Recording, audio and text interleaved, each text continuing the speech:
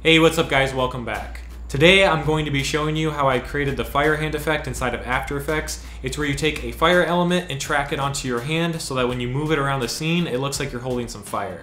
I like this effect a lot because it teaches you multiple techniques that you can use with different effects inside of After Effects. So now I'm going to show you the effect that I created, but before I do, really quick, I want to thank the sponsor of today's video, Skillshare. Skillshare is an online community for creative people and those who are curious about learning. With a premium membership, you have access to thousands of classes on topics such as design, photography, and video.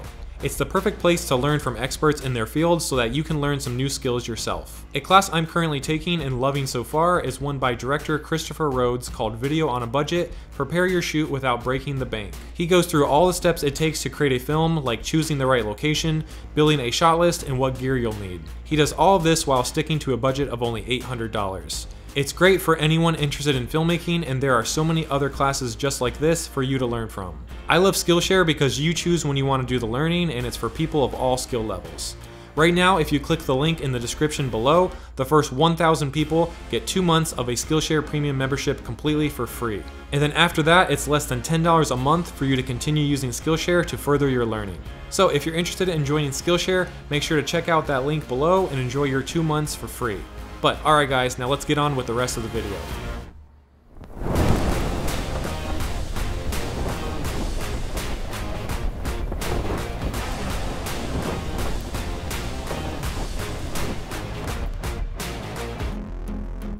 For this effect, I shot one clip and it was of me acting out like I was igniting some fire with my hand and then waving my hand around like it was on fire. And then for the fire, I used a stock footage element from Action VFX. And I downloaded a clip from their small ground fires pack, and I'll leave a link down in the description for Action VFX if you want to check out some of their stock footage.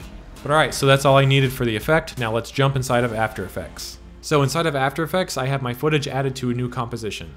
The first thing I did was select the footage and duplicated it by hitting Ctrl D on the keyboard and named the top layer Finger Masks. Next, I used Mocha to track a few of my fingers, and this created masks so that the fire looks like it's behind my fingers, and so I can also use the tracking information to lock the fire onto my hand's movement. So I made sure the playback quality was set to full, selected the finger masks layer, and then went up to animation and selected to track inside of Mocha. Inside of Mocha, I came down and clicked and dragged the playhead so that it started at about the halfway point of the clip, making sure my hand was completely in frame. Then I went up and selected the Create X Spline tool and created a mask around one of my fingers. To close up the mask, I just right-clicked on the mouse after I was done creating all of the points. To round the tip of the mask to match with my finger, I clicked and dragged the top point of the mask, and this created a curved point. And then I did the same thing for 2 of my other fingers, and this created 3 different mask layers. I only had to do this for 3 of my fingers, the ones that I wanted the fire to be behind. So after all the masks were created, I came down and selected to track forward. When shooting my footage, I made sure not to move my hand too quickly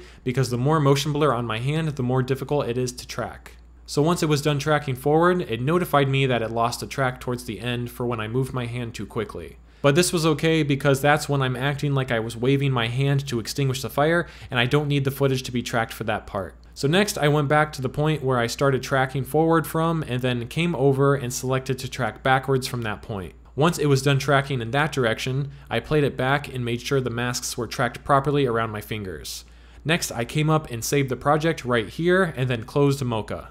Now back inside of After Effects, I made sure I had the finger masks layer selected and came into the matte tab on the Mocha effect.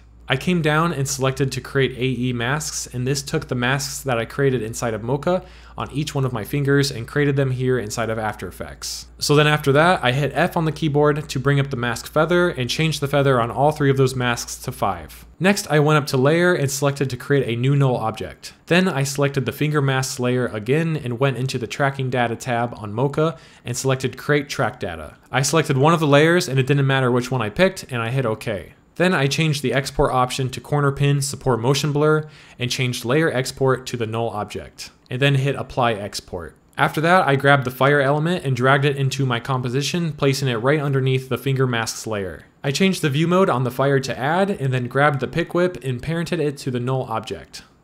Then I rescaled and positioned the fire element to fit in my hand. I trimmed the fire to start right as I'm opening my hand and to end when I'm waving my hand.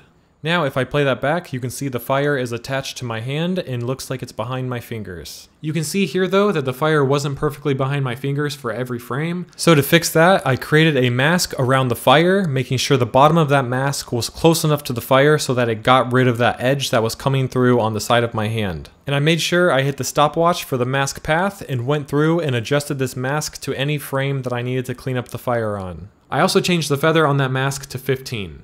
Then I added the curves effect to the fire and adjusted the RGB curve so that it wasn't so yellow. Next, I added the glow effect to the fire element layer and made sure it was above the curves effect.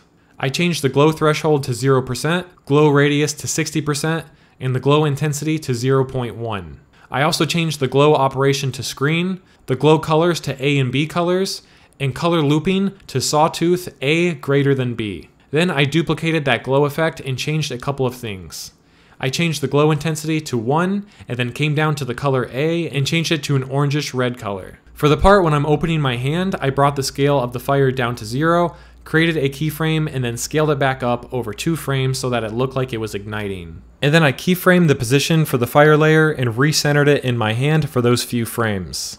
Next, I went up to layer, created a new adjustment layer, naming it heat wave, and placed it underneath the finger masks layer. And I trimmed this to be the same length as the fire layer. Then I went back up to the effects and presets tab and typed in turbulent displace and added that on to the heat wave layer. Then I changed the amount to 5 and the complexity to 3.5. Then I created a mask on this layer that was around the fire element. After that, I parented this adjustment layer to the null object. Next, I went to the beginning of the adjustment layer and hit the stopwatch for the evolution, creating a keyframe at 0.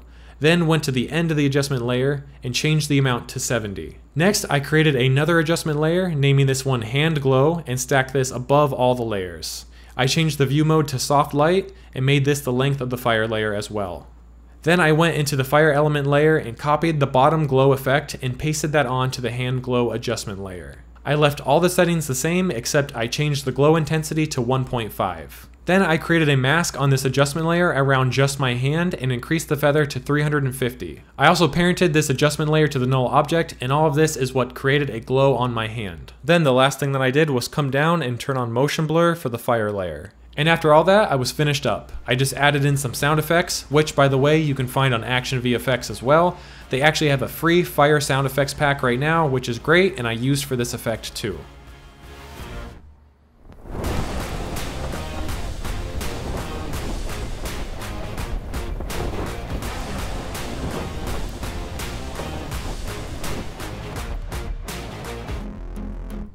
Alright guys, that's it for today's video. Thank you so much for watching. Remember to check out that link below if you're interested in joining Skillshare and getting your 2-month free membership. But alright guys, that's it for today. Take care and I'll see you soon.